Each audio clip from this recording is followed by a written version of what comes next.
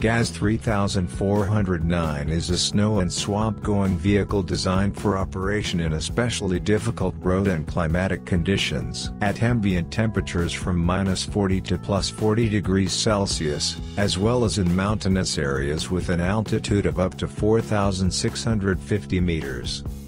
The all-terrain vehicle has a classic layout of a Caterpillar tractor with a boat-type body, using the suspension of rollers such as a balancer with an elastic torsion bar. On top of the frame is a single-volume metal body with a high level of comfort. A 4-cylinder diesel of the Cummins family with a volume of 2.8 liters and a capacity of 130 horsepower is used as the engine.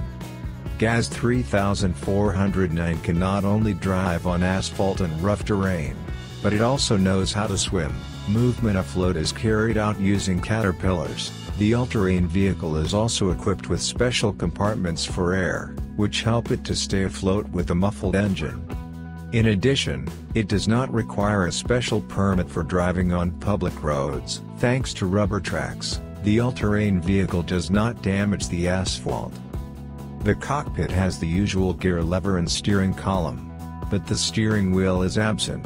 As on a tank, it is replaced by 2 levers on the sides of the driver's seat.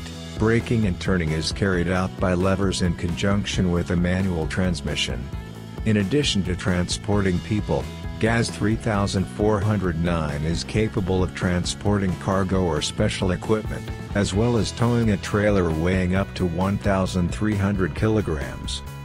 For the environment, the passage of such a technique is considered harmless by environmental specialists, since the topsoil under the wide caterpillars does not collapse, and the vegetation cover of the track remains practically intact.